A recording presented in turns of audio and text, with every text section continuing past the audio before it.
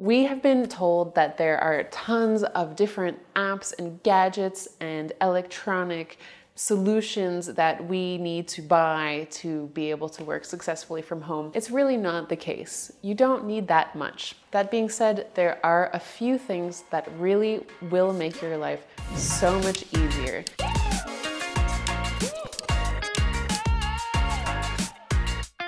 And so we've put together the 5 essentials for working from home comfortably. Let's get into it. A dedicated workspace with a table and a chair. Yes, this is very important because even if your dedicated workspace is your couch, it's still not going to be optimal for work. Of course, it's understandable that this may or may not be achievable for some people, but if you can make it happen, it is so worth it. It doesn't have to be a big table, but any table that you can dedicate just to working. Another very important part is an ergonomic chair, because again, you're sitting in it for 8 hours of your day, and having that comfortable back support that you need is exactly what will help you get into that focus. Bonus tip, lighting. Lighting is so essential. From a psychological and biological perspective, having a different source of light and a different kind of light in your workspace will help you get into the mindset of, okay, this is the place we work, because that will give your brain another cue that you are not in like your home living space. It will also help you step back at the end of the day when you can get away from those specific lights as well. Having a selection of your favorite teas and coffees. I need to have a nice warm drink that I can be sipping throughout the day as I go through my tasks. Very often, offices will already come equipped with a wide array of different coffees and teas that you can choose from. Very possible that you might not have that same selection at home. But if this is what really gets you going and motivated to sit down and get through those 8 hours, then it's totally worth the minimal investment having your favorite teas and coffees that inspire you. An end of the day ritual.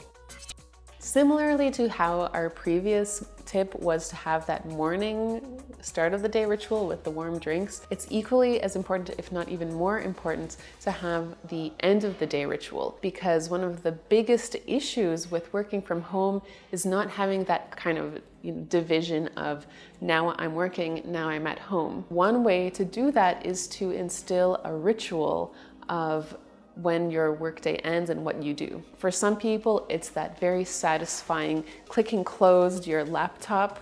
For other people, it might be going out of the home for a walk and then coming back in. For me personally, it's taking off my glasses, because glasses for me are just something I need to read and to use screens with. So it's kind of both physical and emotional. 4, your go-to audio environment.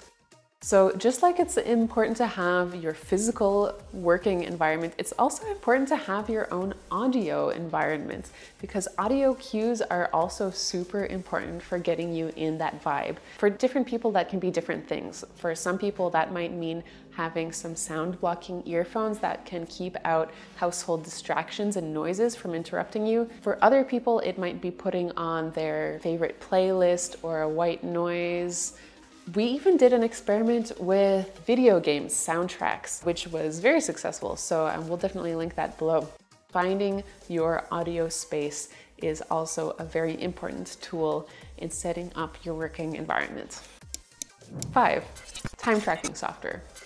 This is a must for people who find it difficult to identify when they can leave the office. Time tracking software like Desktime shows you automatically how much time you've already spent at work. And a lot of people working remotely feel the need to work more or to prove themselves more because they feel that they can't be seen. And this is something we're seeing repeatedly being reported, that people are overworking themselves when they're working from home because they don't have that cue and they don't have that confidence of when they have worked enough. So making use of a time tracking software can show you when you have hit your daily goal of work hours, and you can confidently leave the computer and leave your work and move on to the life portion of the work-life balance equation.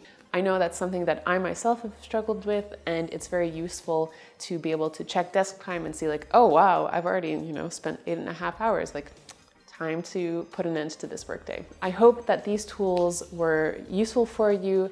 The majority of them are very cost efficient. And if you want to try out personal time tracking, then we will have a link in the description below for a special deal.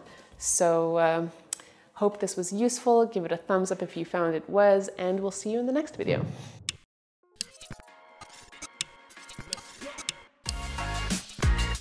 Hey everyone, thanks for watching. Please subscribe to this channel below, and if you liked this video, give it a like, because it helps us understand if it's worth making these videos for you.